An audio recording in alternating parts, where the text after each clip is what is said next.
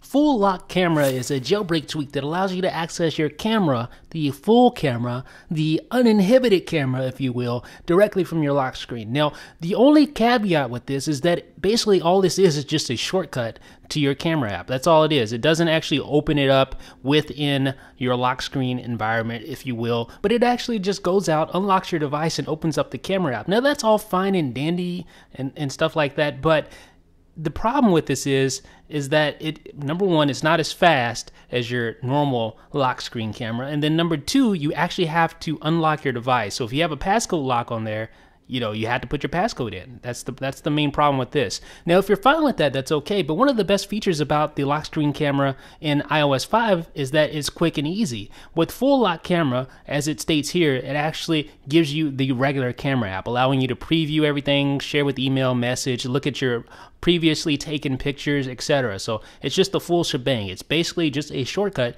to your camera app. Now, I'm going to remove FullLockCamera, the jailbreak tweak, and I'm going to show you the difference with just the stock camera shortcut here. So I'm going to go ahead and double tap my home button, hit the camera button, and bam, it's open right there. No unlocking necessary. Now, granted, you don't have access to all your previous photos, you can't share, etc., but you still get a faster experience and you don't have to unlock your device. Let me know what you think about FullLockCamera in the comment section. It's free on Cydia's ModMyi repo. This is Jeff with iDownloadBlog.